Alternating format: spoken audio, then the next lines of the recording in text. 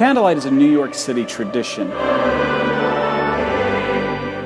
Candlelight is a service in that it opens in prayers, it has scriptural readings, and Christian music.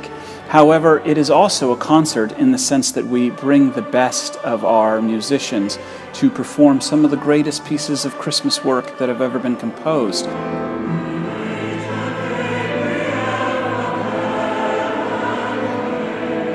So in this regard, you can bring a friend who may not be familiar with the Christian church or the Christian tradition, and they would feel completely comfortable. Candlelight is the one time of year where the church community and the greater community come together.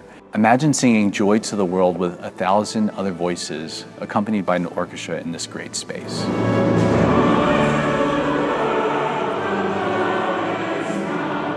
It's always at the beginning of the Christmas season, and it really gets me into spirit. So then I go home and I sing all the songs. It's not your traditional lessons and carol service. We really present an eclectic mix of Christmas music.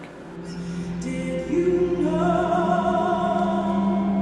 that your baby born? One of the most exciting parts to me is the history of Candlelight at St. George's. St. George's Church is the oldest church in the country that has hosted a service of lessons and carols. You're coming and being a part of something that is bigger than yourself. And it is for absolutely everybody. I think that's why it's been so timeless. Because the carols are so well known, I feel that anyone who comes to Candlelight will feel that they can come and sing and be a part of it.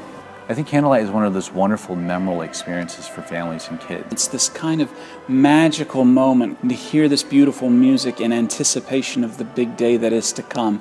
For the person who's a Christian, to hear over 800 people sing Silent Night.